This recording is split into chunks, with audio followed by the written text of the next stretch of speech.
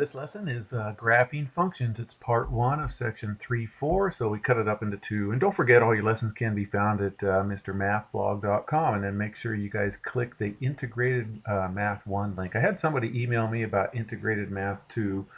I won't be able to start that until 2016, you guys. I don't even have a textbook yet, and our school is not going to start it until next year. So I'm a full-time teacher, by the way, in Sacramento. All right, let's go ahead and get started. So recall the domain equals your input values. It's your x values, and your range is your output values or your y values. So we can graph a function by finding ordered pairs that satisfy the function. So that's what we're going to do in this lesson here. Okay, so let's graph this function right here, x plus 3y equals 15. Given the domain, remember these are our x values, our domain is 0, 3, 6, 9. Okay, first let's solve for y, okay? So we're going to subtract x on both sides, and then those are going to cancel, so we get 3y equals negative x plus 15. Then by the division property, we divide both sides by that 3 right there. And then we get y equals negative 1/3 x plus 5. Let me slide that up there. All right, now we're going to plug in these domain values for x, 0, 3, 6, 9. Okay, so let's go ahead and set up a chart right here. So here they are, 0, 3, 6, 9, and we're just going to substitute in x equals 0 right there, x equals 3 right there, 6 right there, and 9 right there. Notice how these are nice multiples of 3. Well, we kind of knew that right there. We were picking these numbers right here because this was going to be a 1/3, and we wanted to take 1/3 of numbers easily. So we could have done x equal 1 and 2, but then we would have had fractions, and we know you guys don't like fractions. So let's plug in those values right there, okay? So then we just crank out our math right here. This is going to be our y value right here, so then we'll have our x and our y value, so it'll give us an xy ordered pair. Okay, so this is 0. 0 plus 5 equals 5. Okay, you with me? Come on, computer. Okay, and then so it gives us the ordered pair 0, 5. So we go 0 up 5. Here's 2, 4. This would be 6, so this would be 0, 5 right there. Okay, all right, and then these are going to cancel to negative 1. Negative 1 plus 5 is 4, so we get 3 comma 4. So here it is, over 2, 3, and then up 2, 4. So there's 3, 4 right there. Remember, each one of these is going by 2, so half of one's going by 1. So 3 goes into 6 2 times, so it's negative 2. Negative 2 plus 5 is 3. So we're going to get the ordered pair 6 comma 3. So we're going to go over 6 and then up 3 right there.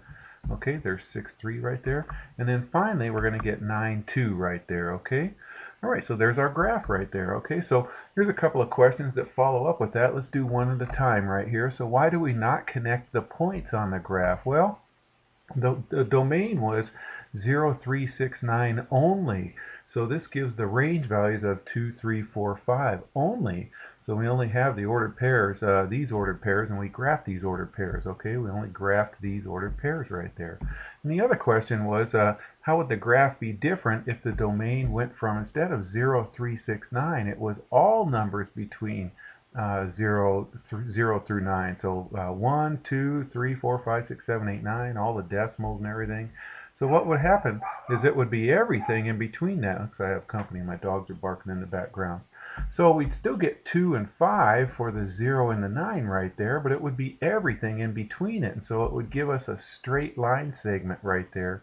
That would be the range right there. So it would give us this graph right there, that line segment graph. And it stops right there. It doesn't have arrows. It stops because it stops at 0 and it stops at x equals 9. So here's x equals 0. Here's 2, 4, 6, 8. Here's x equal 9, and it stopped at y equal 2 right there. Okay, so here was 0, 5, and then here was 9, 2, and everything connected in between it.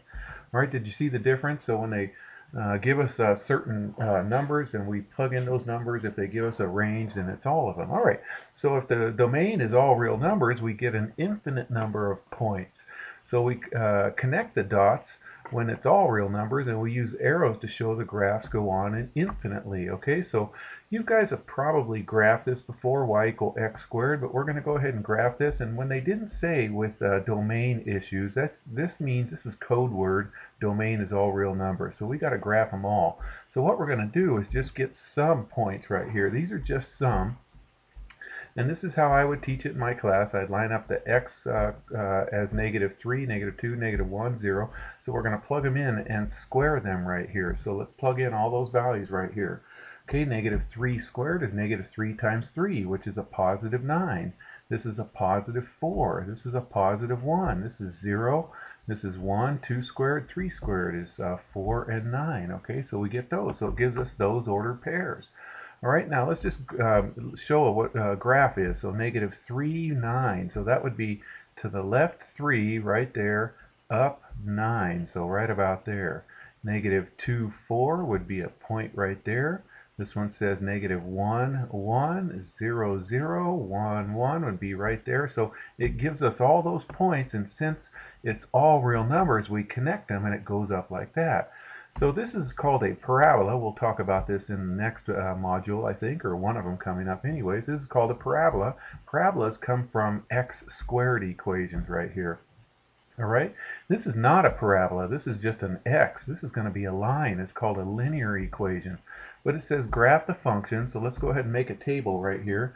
You can pick any x values you want. We just chose -1, 0, 1, 2, 3, 4. Okay, you can choose any x values you want. And we plug them in for our f of x's, so these blue numbers match these ones. And so we plug those same numbers in right there, and then we just crank them out. Okay, so these are functions right here. So it's just like y equals. Remember, f of x is y. All right, so -3, or 3 times -1 is -3. -3 minus 5 is -8, okay? And then this is 0 minus 5. This is 3 minus 5, and so on. So we get these values right here. So that gives us these ordered pairs right there. And then when we graph them, we get those little pink guys right there. And then since it didn't say with domain, it didn't tell us that this was the domain. It's everything, everything forever and ever and ever. So we connect this with a line right here and put arrows on both sides right there. The arrows on both sides means infinity, means we're graphing all the real numbers on that, where your domain is all real numbers. All right, this one's another parabola right here. So here we are, -3, -2, -1, 0, 1, 2, 3. Going to plug them in right here. So they're being squared, and then at the end you take a negative of that. So here it is, -3 squared is positive 9, but it's going to be a negative because of this negative right here.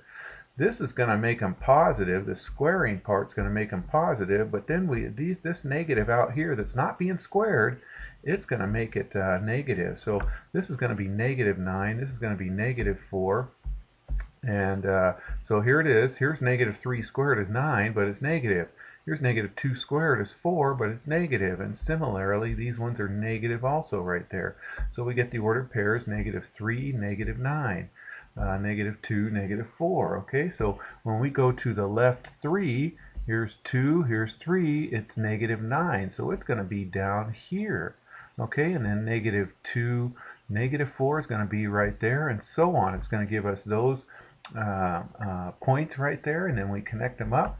Okay, and what it is, it's a reflection of that other one. I wish I had copied and pasted that, but it's a reflection of the other one that was a positive x squared. Okay, this is another parabola. This negative just says it's opening down. All right, you guys, that's it for this one. If you're in my class, I would assign that one for your homework. And if you guys could, would you guys click like on this video? Thanks a lot, you guys. Take care.